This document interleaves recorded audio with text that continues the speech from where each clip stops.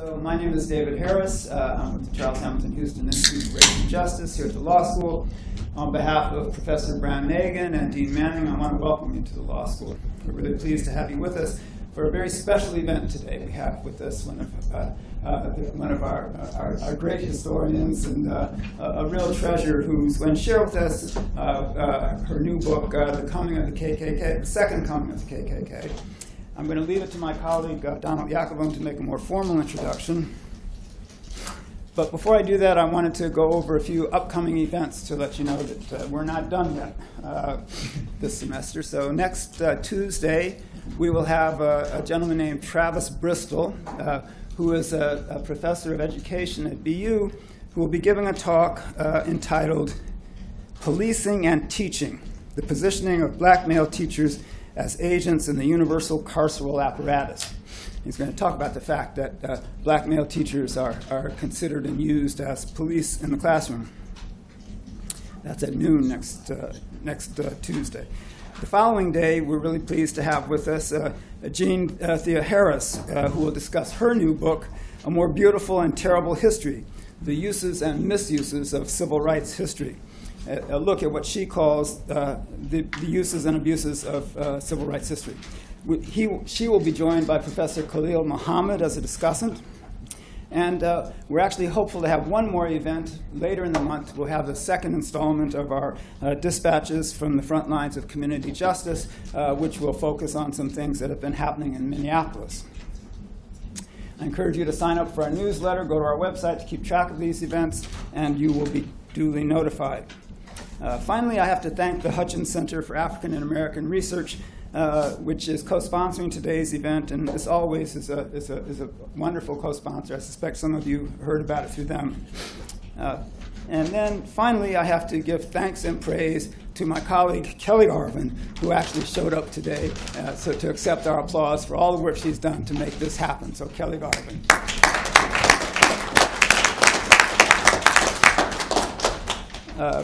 As a final preliminary detail, copies of the book are available outside, made available by the Harvard Coop for a Coop member price of $25. So I encourage you to purchase the book, and Professor Gordon will be available to sign copies after the reading. So now it's my real pleasure to introduce my friend and colleague, Donald Yakovone, who will sit there and try to be as calm and modest as he can, and I won't embarrass him terribly. For those of you who know me, I'm not a big CV reading kind of intro guy, so I'm not going to detail a lot about Donald, except to say that over the years we've worked with him on several projects, and it's been unbelievably enlightening and enjoyable to do so. The one thing I will say, kind of in terms of his accomplishments, he has received the prestigious W.E.B. Du Bois Medal, the highest honor awarded by Harvard in the field of African and African American studies. He has produced numerous volumes on his own and in collaboration with others, including The African Americans, Many Rivers to Cross with Professor Skip Gates, most recently. A scholar of the Civil War and abolitionism, Donald's current work is a testament to both his scholarship and his insight. We have recently published a piece on our Medium page featuring his current research called Teaching White Supremacy, U.S. History Textbooks and the Influence of Historians. This work and another soon to come, which I just read over the weekend, are marvelous pieces of work and examples of how a true scholar finds a small kernel of evidence and follows it through to really remarkable insight. So with no further ado, I ask that you join me in welcoming Donald Yakovone.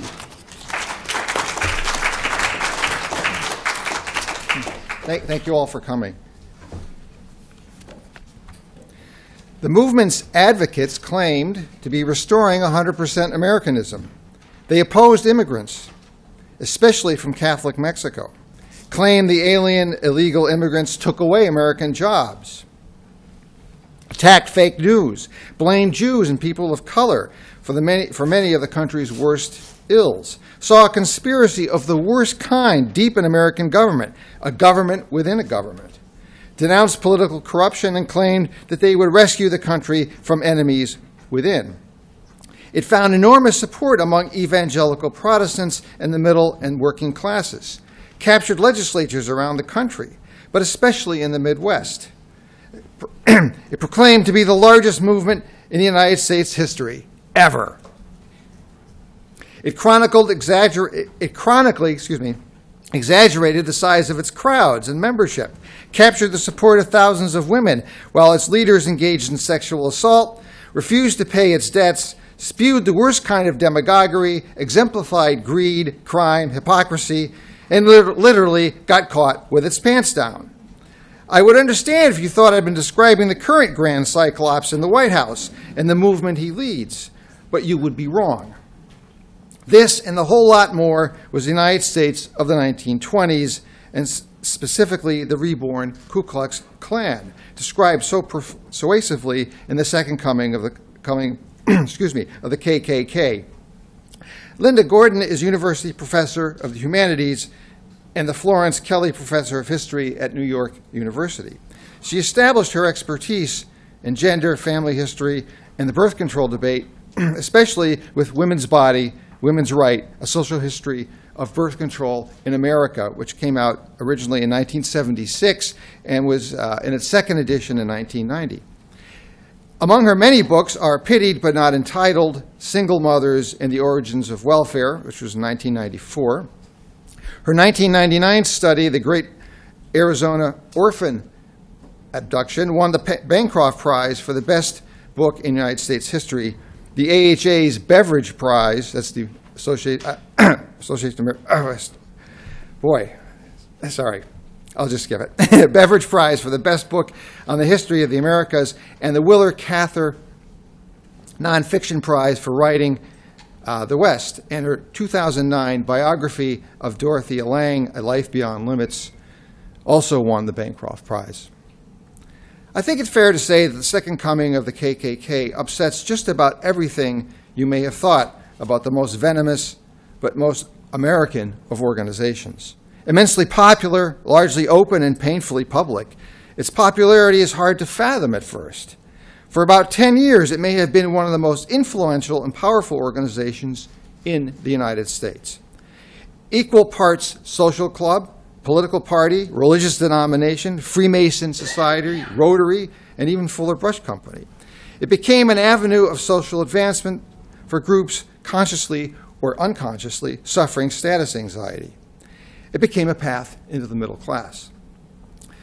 More northern and western than southern, it found proud supporters throughout the United States, especially sheriffs and police officers. That is, police officers outside of New York City and Boston. For a time, it published 150 newspapers and magazines, established 2 colleges, and even founded a motion picture company. It presented itself as an anti-elitist and anti-corruptionist, battled the liquor interests while privately drinking their fill, of course, won the support of 40,000 Protestant ministers, and may have elected 75 congressmen. And it certainly did elect 11 governors, 16 U.S. senators, and countless state and local officials. Its reach proved nearly unprecedented and its influence terrible. For example, the head of the U.S. House Judiciary Committee was Hatton Summers, a Klan member who quashed efforts to pass anti-lynching legislation. Indiana proved to be an epicenter of the new Klan, and the organization elected 11 of its 13 congressmen. A good son Borglum, sculptor of Mount Rushmore, was a member, and at least 2 U.S. Supreme Court justices belonged, Hugo Black, and I'm not making this up, Edward Douglas White. Its power saturated the Democratic Party to the point that its 1924 convention became known as the Klan Bake. And at one point, even Harry Truman was a member. Perhaps most astonishingly, the Klan produced its own version of feminism, drawing into its fold Quaker feminists, something that sent my head spinning. In its origins, development, and operation, and especially in its greed, hate, and self-destructive qualities, it is a decidedly American institution. Indeed, W.E.B. Du Bois' biographer, David Levering Lewis, wrote on the book's back cover that the story of the Klan during the 1920s is disturbingly typical as American as apple pie. Well, let's have a slice. Please give a warm welcome to Professor Gordon.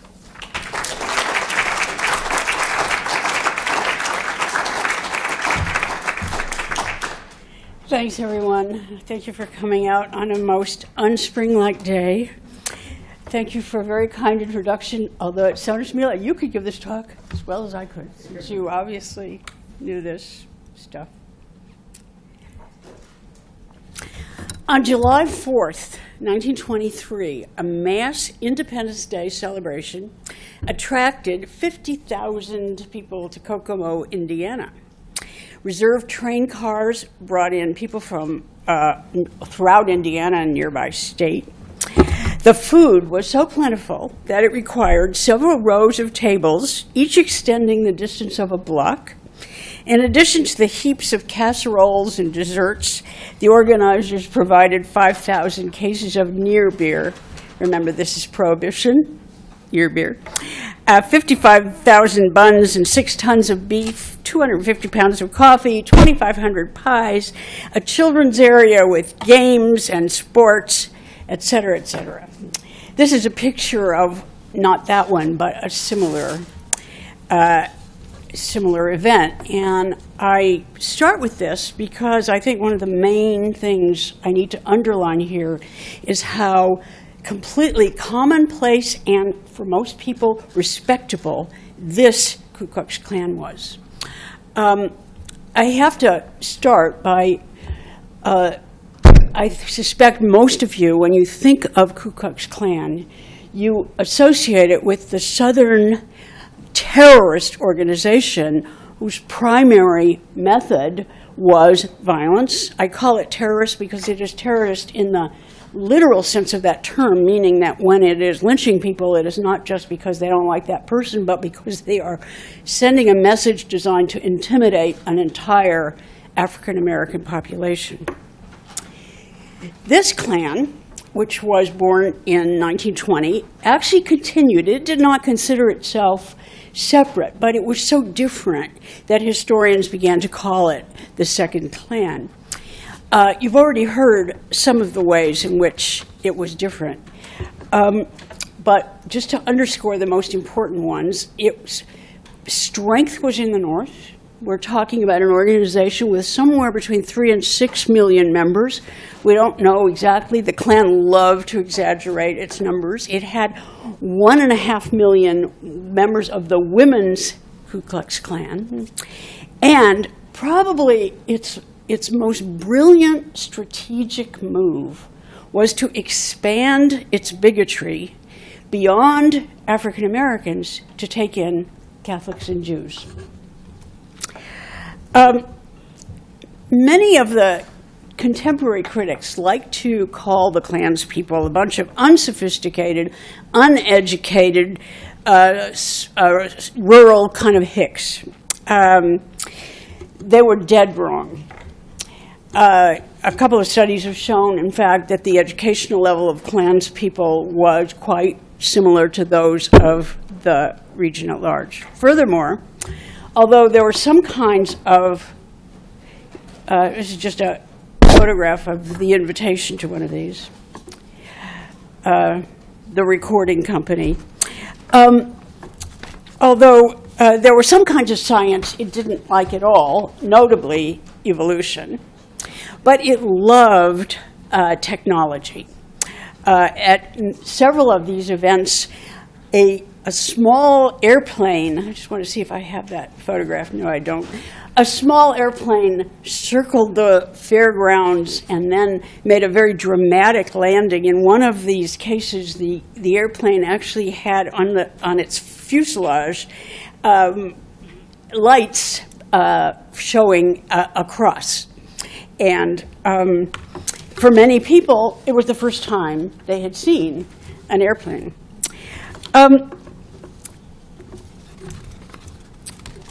The 1920s Klan arose in part as a backlash against the very large-scale immigration that was coming into the United States starting in the 1880s. And a crucial factor about this immigration was that most of these immigrants were not Protestant. They were Catholics from Southern Europe, Jews and Greek and Russian Orthodox coming from Eastern Europe. There were all kinds of backlashes against this immigration, and the Klans was not entirely new. What Americans called a nativist movement had been very, very vocal since long before this wave of immigration. But what the Klan did was, in some ways, to build an alliance with white evangelicals, with a tremendous, just repetitive, constant chorus of tales about how awful the Catholics were, and similarly about Jews. This is just a photograph of something I wanted to show to indicate something about the ordinariness of and widespread acceptance of the Klan. They not only fielded baseball teams, but they actually competed in a semi-professional baseball league under the name Ku Klux Klan.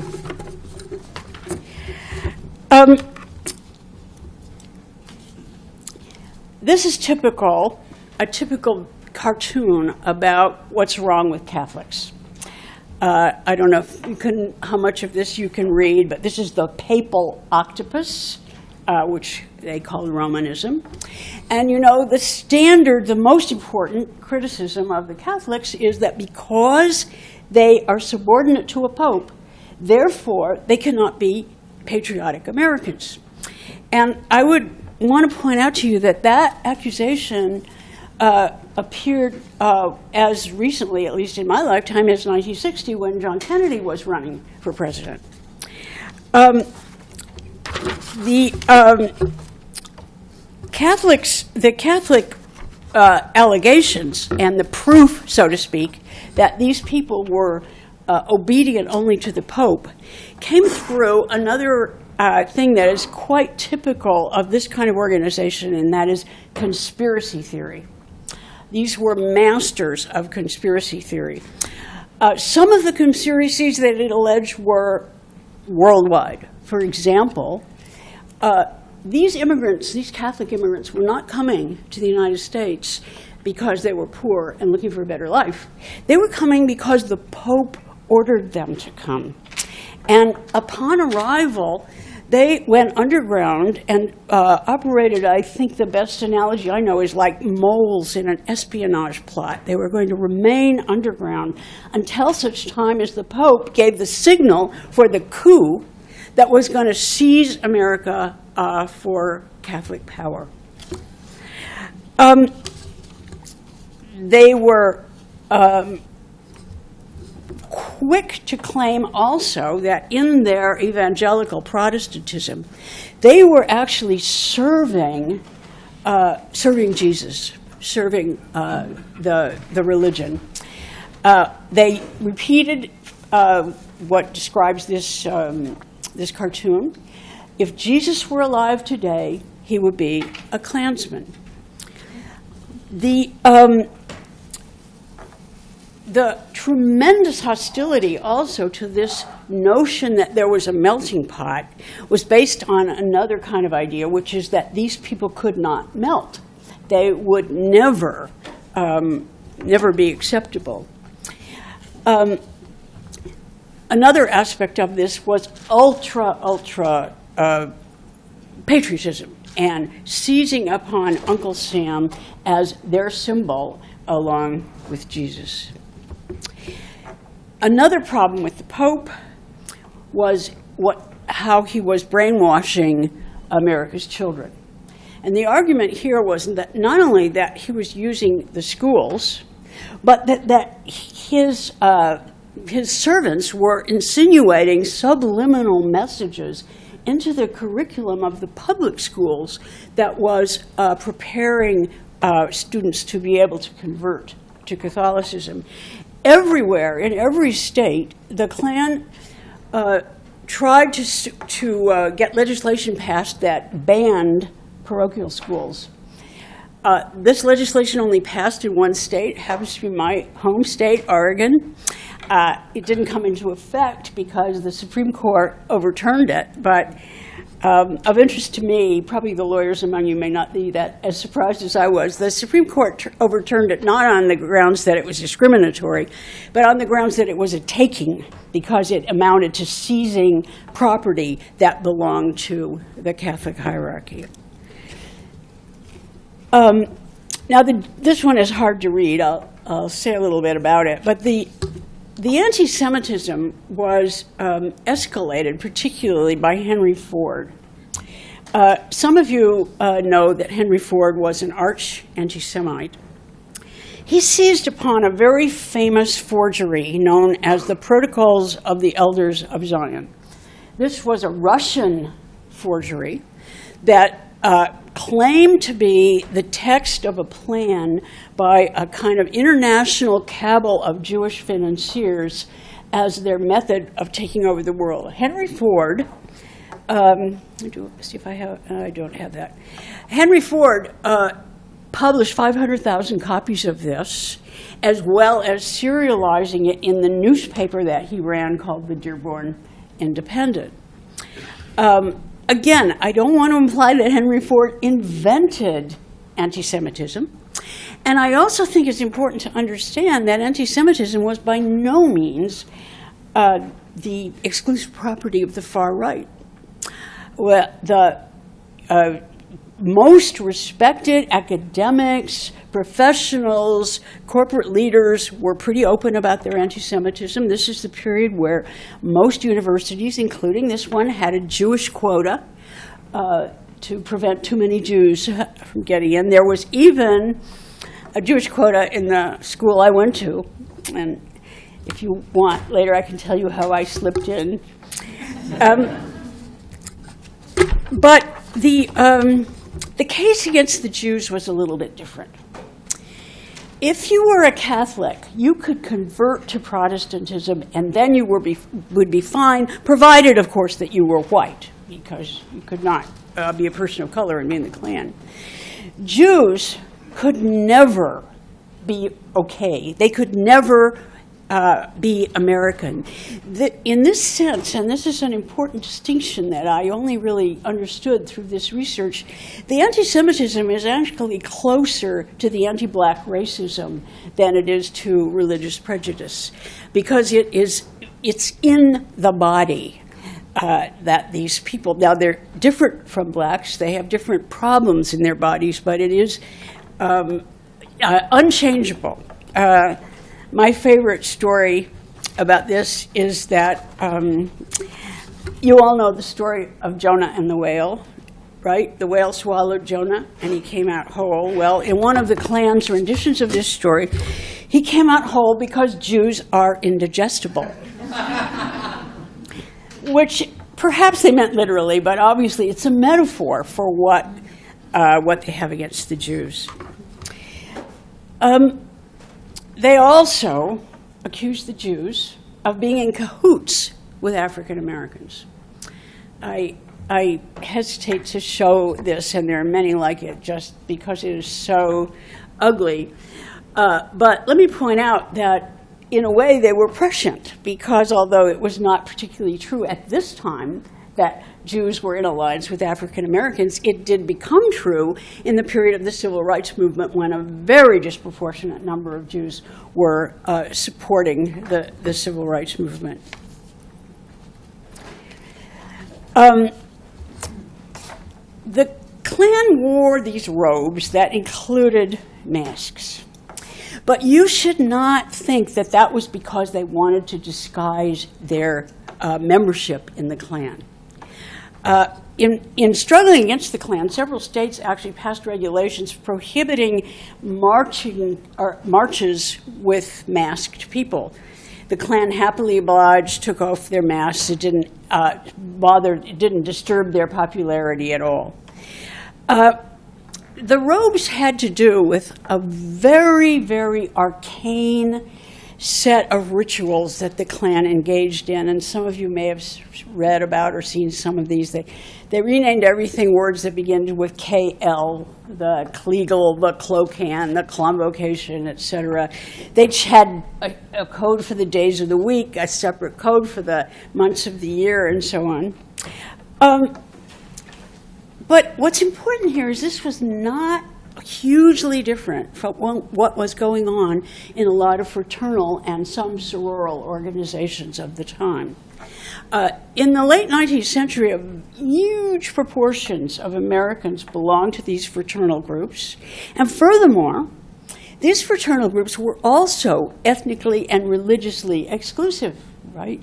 There were Irish groups, there were German groups, there were groups of particular Protestant sects, there were African American groups, there were Jewish groups.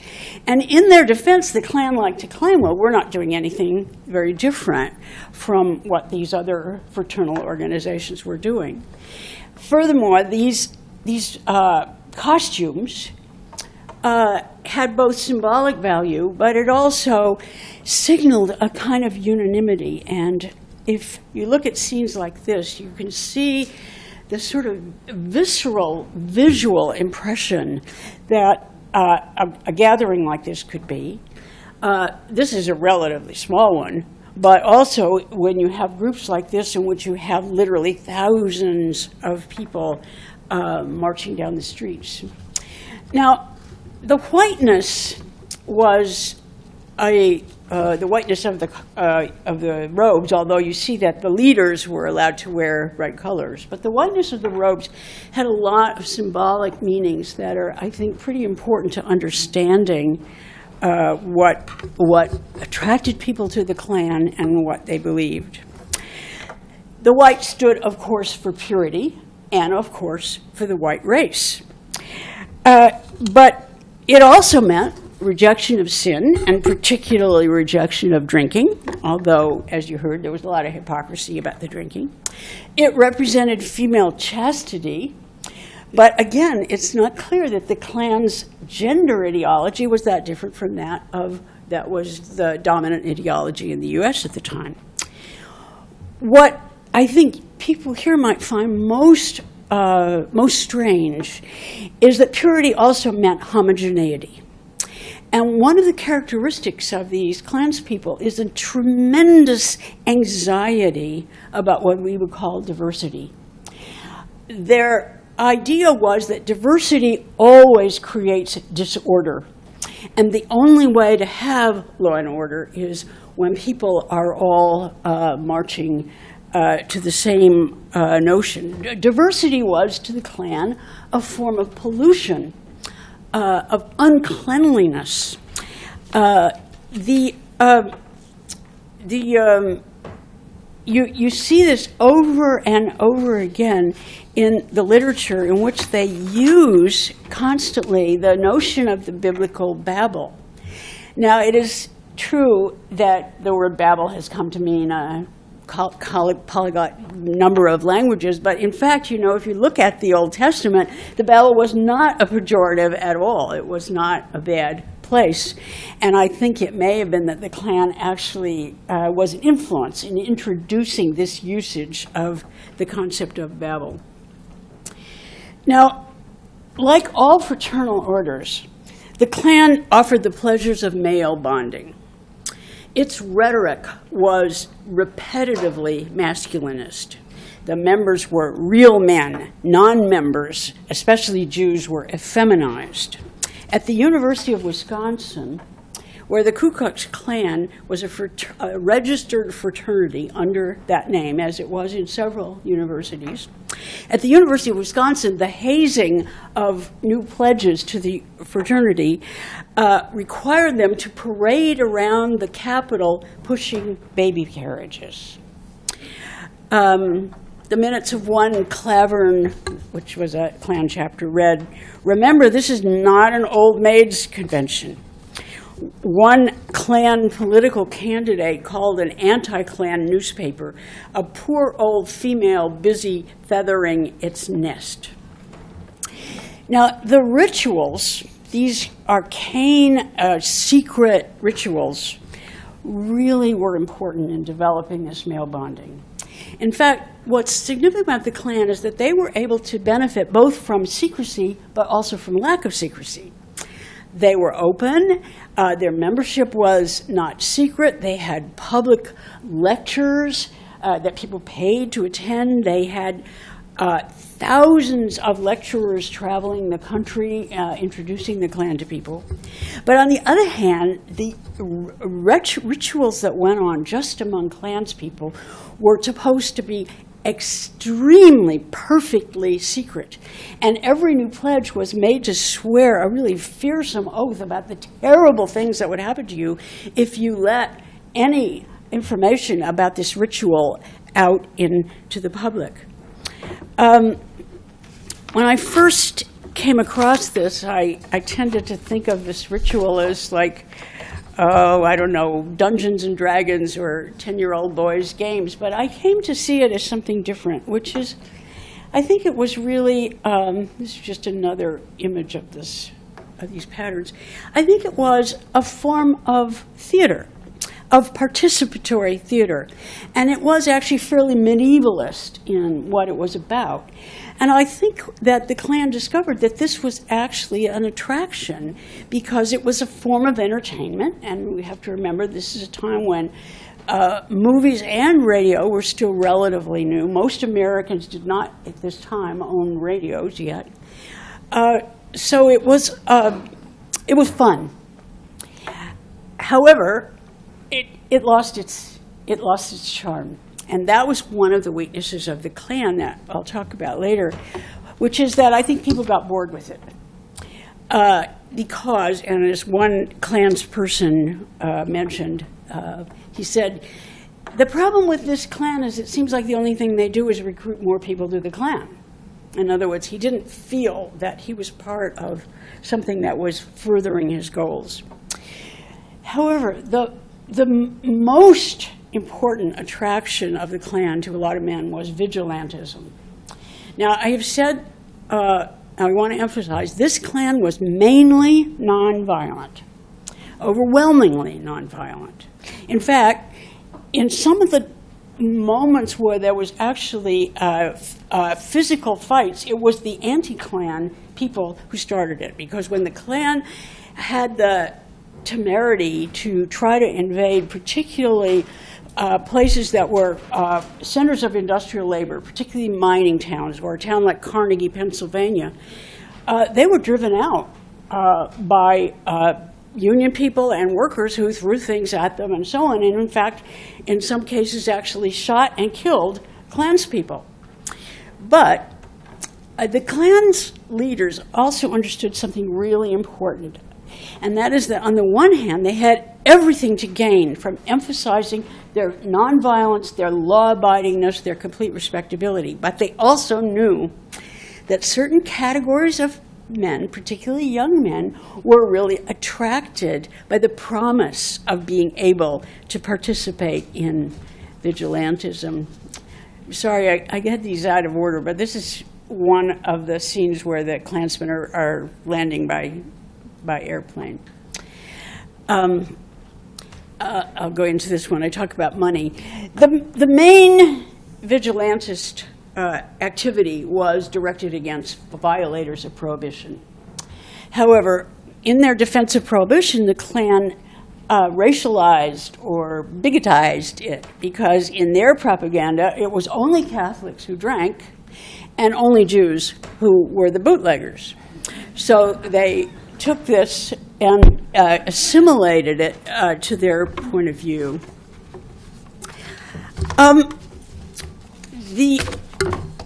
There was another aspect of the Klan's vigilantism that is hugely important. As you heard, the single largest occupational group in the Klan were law and order officers, police, sheriff's deputies, and so on. You have on record the comments of many police chiefs that their police force was entirely Klanized. The Portland, Oregon Klan announced that 150 members of the police department had become, quote, citizens of the Klan. The mayor of Portland formed a 100-man vigilante force, and asked the Klan to advise him in selecting the members of this force. And the Anaheim, California city government allowed on-duty police officers to patrol in Klan robes.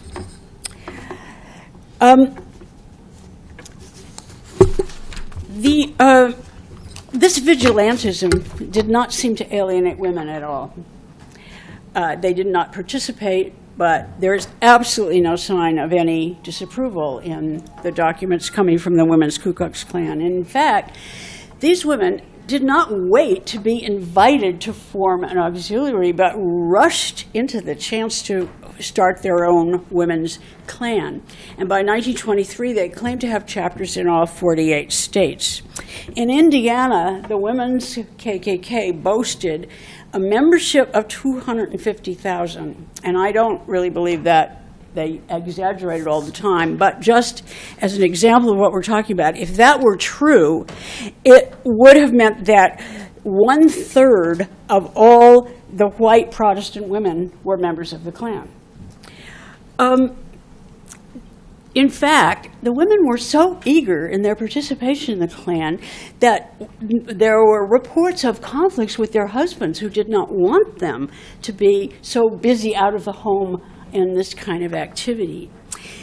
Here you meet a contradiction that I think you see in just about all conservative politics. And that is, you have women whose rhetoric, if you ask them what they believed about the place of women, they would say women belong in the home, women's destiny is to be mothers, etc. But once they have an opportunity to become active out of the home in the public sphere in political activism, they actually find that they really love it. It's a lot of fun.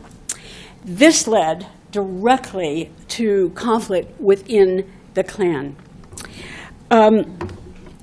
Several women's clans started refusing to ship the part of the dues upward to the main headquarters of the male clan, which they were supposed to do.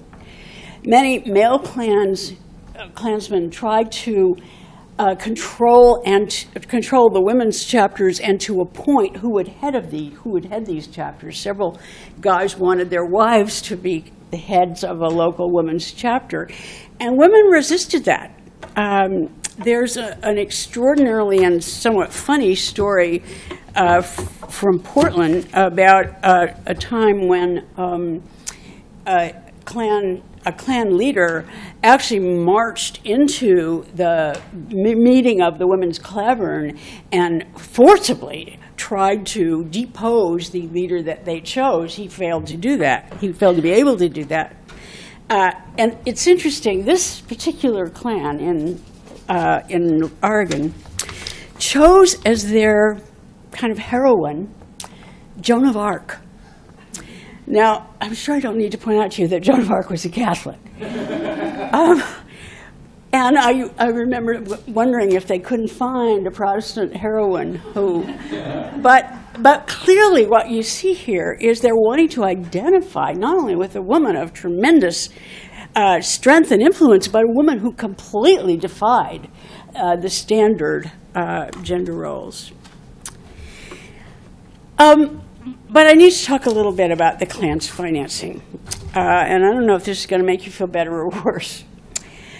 The Klan was, first of all, a for-profit corporation, and it was a pyramid scheme.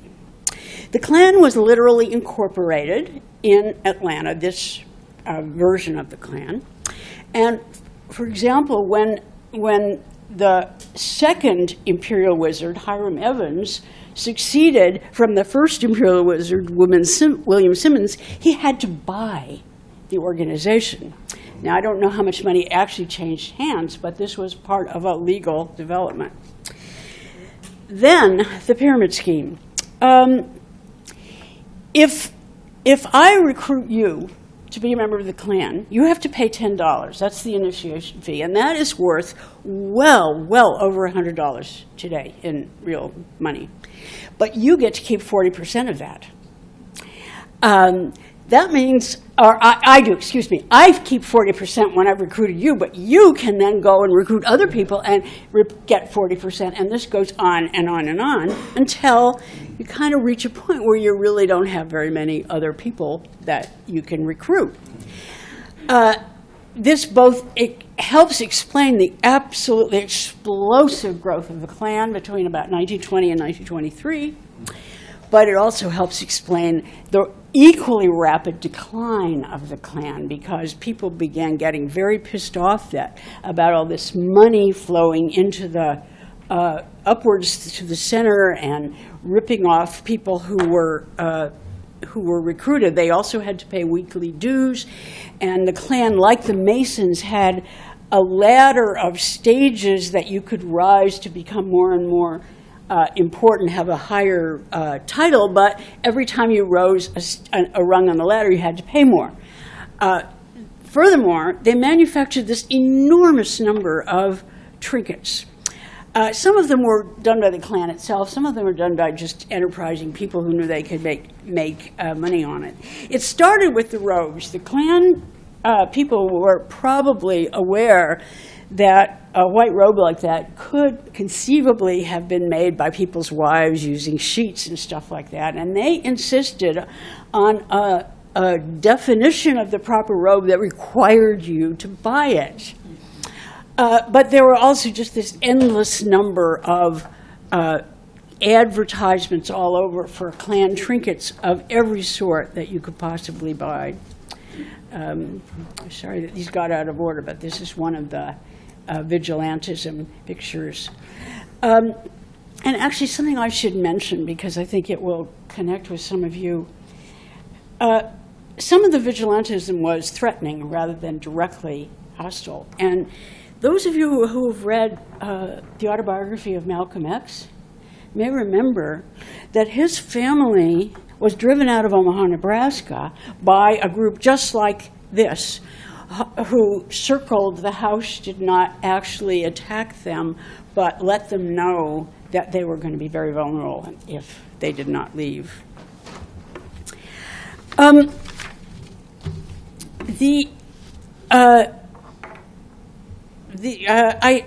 going to skip saying something about the women and feminism, and I could talk about it in the questions because I just want to leave time for you to talk. Now, contemporary critics of the Klan often implicitly accepted its claim that it was working for the people. Critics, as I said at the beginning, commonly called the Klan's people backward, uneducated, white trash. And I think we see this trope today a lot in relation to Trump supporters. And I think it's both, as it was for the Klan, it's both not true and it's also counterproductive, because it merely confirmed the Klan's hostility to the people they saw as these hyper-educated, urban, secular professionals. In its claim to be representing the people, the Klan actually had a complex relationship to industrial workers and industrial unions. To some, it was implacably hostile and very effective at damaging them. In Maine, where there were a lot of Wobblies, members of the IWW who were loggers and so on, they actually really drove the IWW out. They did that in many locations in the Northwest, in Washington State and parts of Oregon where the IWW was also strong. I mentioned before that in some mining towns and places like Carnegie, they were not very popular, but on the other hand, when you had a labor force that was predominantly composed of white Protestants, and then employers started to bring in immigrant workers, the Klan, the union actually became Klanized. This happened very particularly with the United Mine Workers, because in southern Indiana, where the employers tried to bring in mainly Slavic immigrants, and actually the union joined the Klan in driving these people out. Now the Klan did, let's see if I can get to my last image here. I guess not. the Klan did decline very rapidly. If it had 5 million people at its peak, 3 years later, it seemed like it was in the hundreds of thousands. But you should not think that it was devoid of victories or influence. You heard in the introduction about the 1924 Democratic Convention, where the leading candidate for the presidential nomination was Al Smith, the governor of New York, who was a Catholic.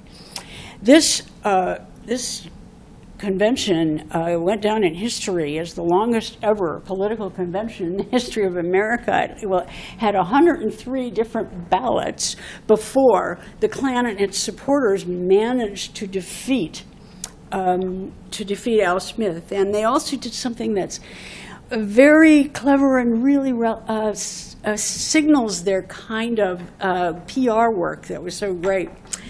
Right across the river in New Jersey, the Klan erected a very, very tall burning cross, which was their symbol.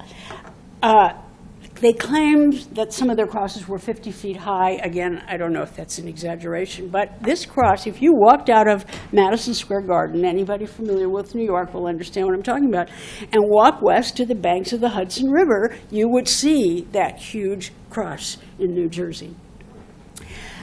I think actually more important than that in terms of the Klan's achievement was the 1924 federal immigration law. Now, prior to 1924, there was no overall restriction of immigrants. There had been for a couple of decades bans on Chinese immigrants, Japanese immigrants, other people coming into the West. But 1924 was the first time that this happened. The key person who shepherded this, Representative Johnson from the state of Washington, was openly a Klan member, and he was the leader of the bringing together the votes they needed to pass this. And the 1924 Immigration Act, some of you are familiar with it, it set quotas. And these quotas for different categories of people really essentially installed into law exactly the Klan's notion of the hierarchy of who are the superior and who are the inferior people. So the peoples that the Klan liked to call Nordic got very big quotas. Italians, Jews, very, very small quotas. And I want to point out to you that this was the law of the land until 1965. This is a major chunk of U.S. history, and I'm not saying that the Klan was exclusively responsible for it, but clearly its influence was felt there.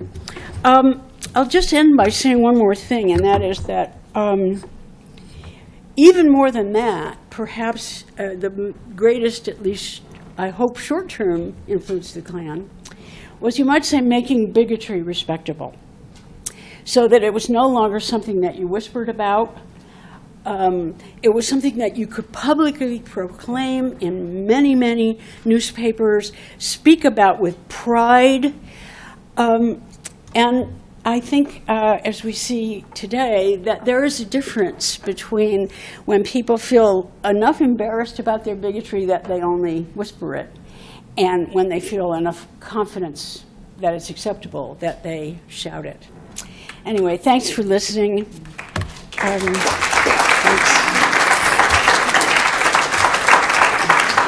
Thanks. And, I'd love to hear any questions, if that's okay. Yeah. Here, please. To what extent did the Klan get opposition from other Protestant ministers? Yeah. Presumably, the UCC would not have been very favorable for the Klan.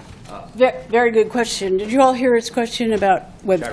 Yeah, the Klan had very little success with what we generally call the mainline Protestant groups, meaning Episcopalians, Presbyterians, etc. But you don't see a lot of religious figures taking the lead in condemning the Klan. What you see in that area are more secular journalists, professionals, academics. But, you know, again, let me point out, this is the era in which people like Lothar Stoddard and, what's his name, blanking on the other guy's name, these were people who were teaching at elite universities in the United States, and they were great supporters of the Klan. I think you had... I was just wondering if the collapse of the Klan, if it was mainly due to internal forces, or if there are also outside forces at play that contributed to it. Yeah, I wish I could say that there had been a powerful grassroots movement against the Klan, but that was not the case.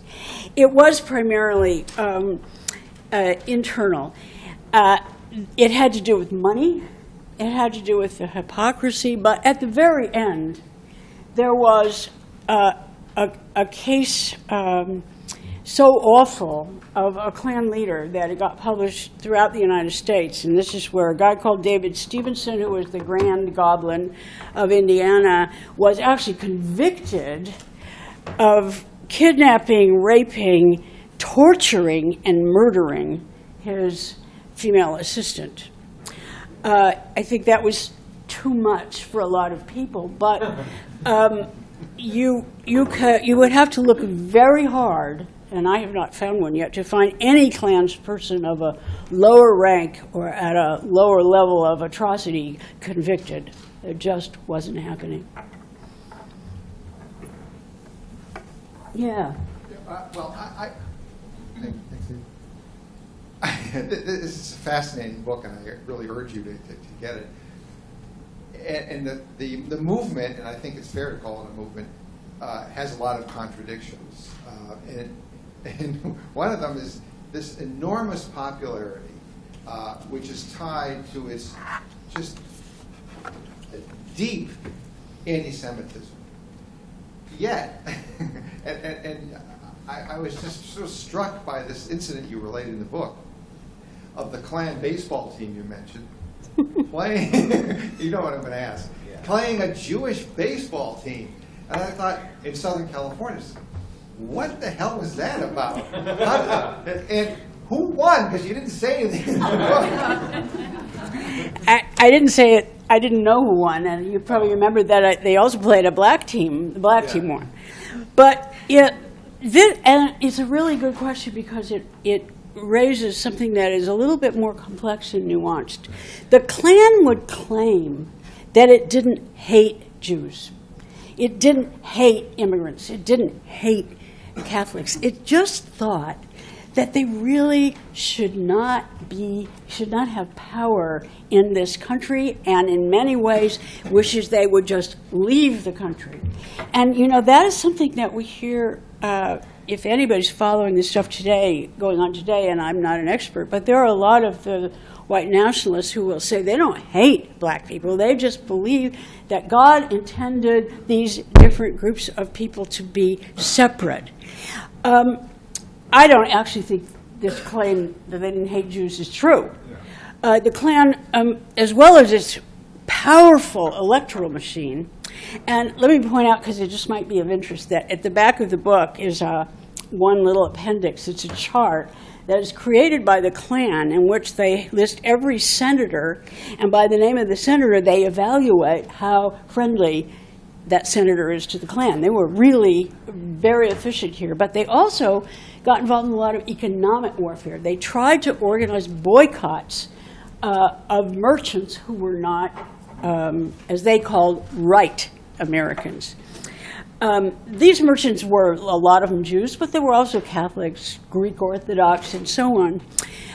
They devised a wonderful system in which there was a kind of placard that said something like, "We are 100% American," and if the business was a Klan-supporting business, you could display that in your window, and that was where you were supposed to shop. Apparently, there's not good evidence about this, but apparently there were some small merchants who were actually driven out of business by the Klan. But when they tried to take on, when they tried to take on a really big thing, like, for example, Meyer and Frank, the big department store in Portland, which was at that time the largest department store chain west of the Mississippi, they could not make a dent on Meyer and Frank. Women are too accustomed to shopping there. And also, if you read some of the few extant minutes of Klaverns, you see that they're constantly complaining that their members are violating the economic boycott by not boycotting. And I would assume that some of that is due to the fact that people, particularly women who do most of the shopping for a family, have a store that they're accustomed to going to. They like to go to that store. They like the people they're not about to change. So actually, I would say the economic boycott was much less successful than the political campaign. And you already heard figures about how many people they managed to elect. Yeah, please.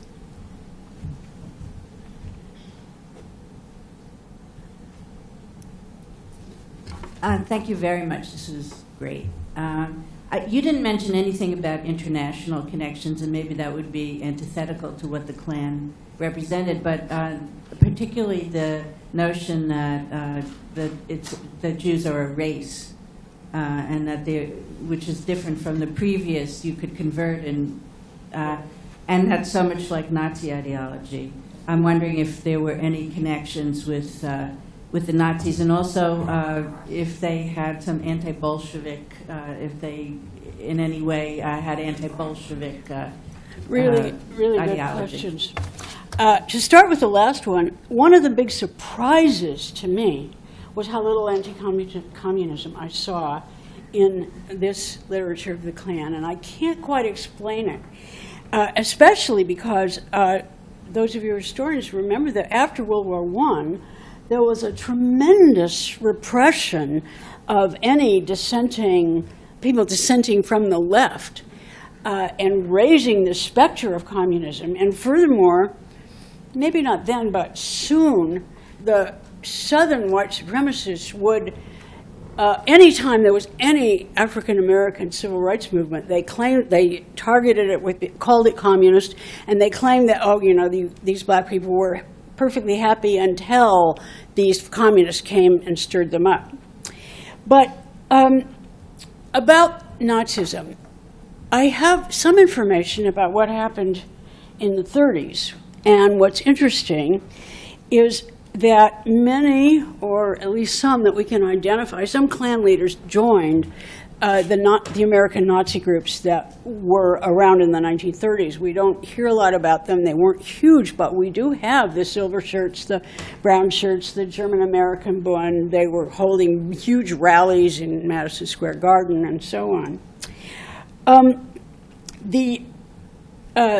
one other kind of hypocritical thing about it. The Klan, a lot of Klan's people became ardent fans of this radio personality called Father Charles Coughlin, who was kind of like this first shock jock.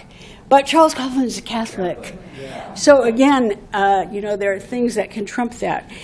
I don't see any direct international connections to Europe. But what we do know, and actually I only learned this after finishing the book, is that when the Nazis were building or were creating their eugenics laws, they were actually taking a lead from what the Americans had already done. Yeah, please. Yes, so on the theme of Jesus would have been a Klansman, the theme of Jesus would have been a Klansman, did they use scripture to justify that, like we saw other groups doing, or was that just kind of an understood hypocrisy of the time, too? That's a very good point.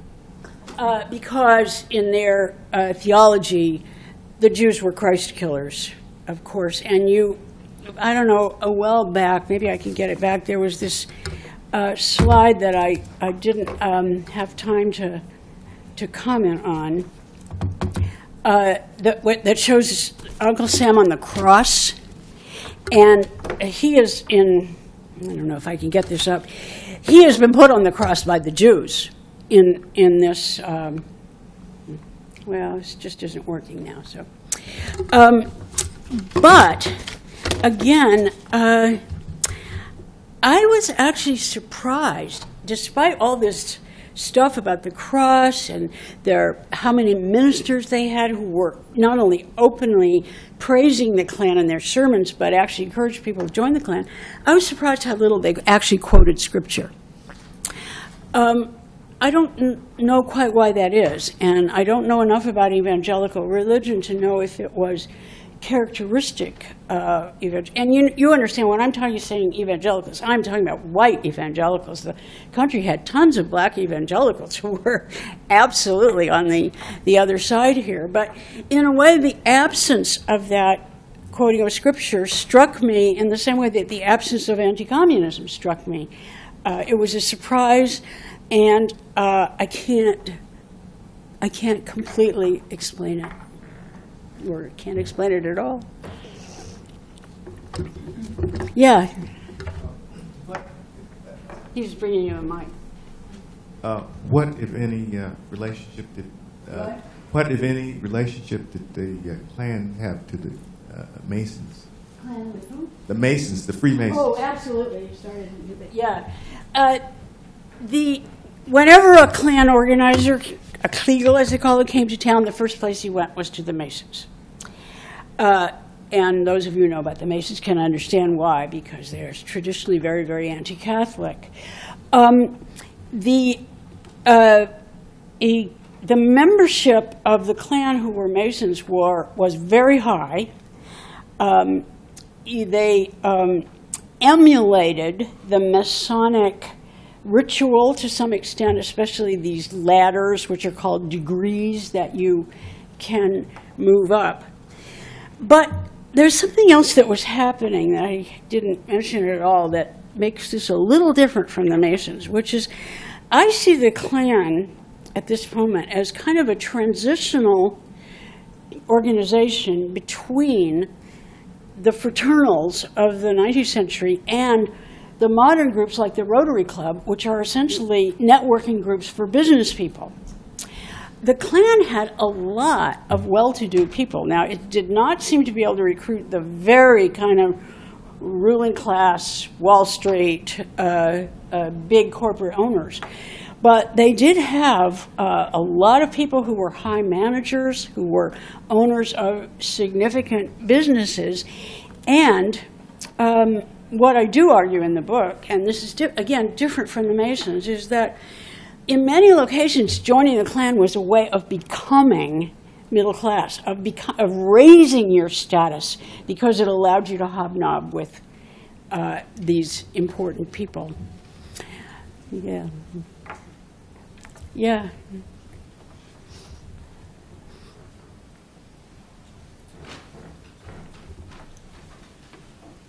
I'm so glad you brought us back to that point, because you also, in the course of your talk, let us know that there was a decline of the Klan. And if one of the main reasons people got involved was that it was an on-ramp into the middle class, and they didn't, you said something about earlier, they didn't get some of their goals and ambitions fulfilled, they left. What is interesting to me about what you're describing is that there was, and I need to do more thinking about it, but from the first Klan to the second coming, there's some kind of continuity of ideology that's both a combination of white supremacy and something else. And if, as an organization, the Klan declined, the people who were had a propensity to embrace that ideology, it seems to me that they found other means to support what they care about, because they're not gone.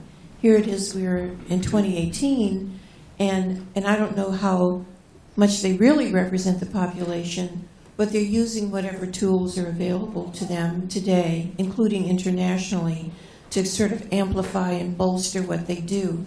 And I'm just curious about your thoughts about the ideology itself. You know, so that if the Klan as an organization decline, sort of what insights you have about the legacy of the Klan, how it has survived from whether it's the 40s or even the 60s until now, something about your insights about, because what's pushing up against it is where our founding ideals as a democratic republic, where those ideals fit with them, sit with them, what relationship they have to them or not, because clearly all kinds of people around them are believing in them, embracing them, pushing back against things like the Klan. I just am curious about your thoughts about that. This, if you one way to think of it is this, so just to simplify it, if white supremacy is a major thread all along, what you have all around it is these impulses from all kinds of groups who are really trying to get the country to live up to its ideals. And here it is, the Klan declined, but the ideals around white supremacy lived on some kind of way among some kinds of people. And I'm just curious about what insights you have about what relationship that ideology had to the core ideals of this country. That part is a mystery to me, just how people put all that together. Okay, it's a big question. I'll try to answer it, although when I get close to the present, my knowledge is fairly limited. One of the interesting things about the Klan is that they claim to be great supporters of democracy. And if you understood, in the book I call this Herdfolk democracy, which is a German term that was used in South Africa, democracy among the white people, or the Klan would say the true Americans. So they did not see themselves as in any way breaking with the kind of American traditions you're talking about. They claimed frequently that the founding fathers shared their views. They frequently said that not only that the U.S. had always been a white Protestant country, which is not correct, but also that it was destined by God to be a white Protestant country. So they did not in any way see themselves as, in fact, they saw the influx of the immigrants as undermining American values.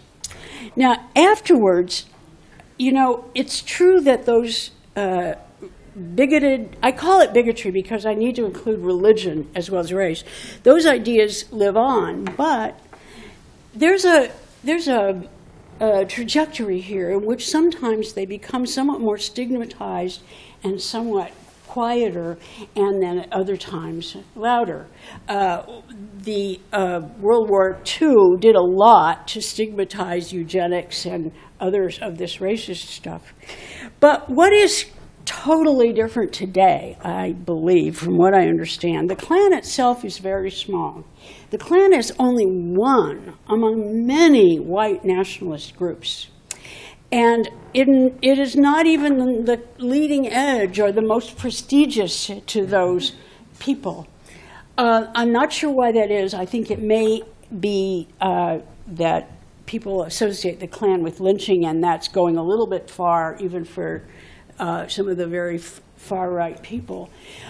So what I would want to say is that these ideas are there, and they are coming up to the surface again, but I don't think we should think about it organizationally in terms of the Ku Klux Klan itself. And the other thing that's different is the Ku Klux, both the first and the second Klan, these were centralized organizations. What's going on today is not, to the best of my knowledge, centralized at all. And I think that's, in some ways, good news, but in some ways bad news, because the lack of centralization also means the lack of any kind of control over what kind of crazy violence we're going to see. So if there are no more questions, I'd really like to thank Professor Gordon for joining us. Well, thank you all for coming. Thank you.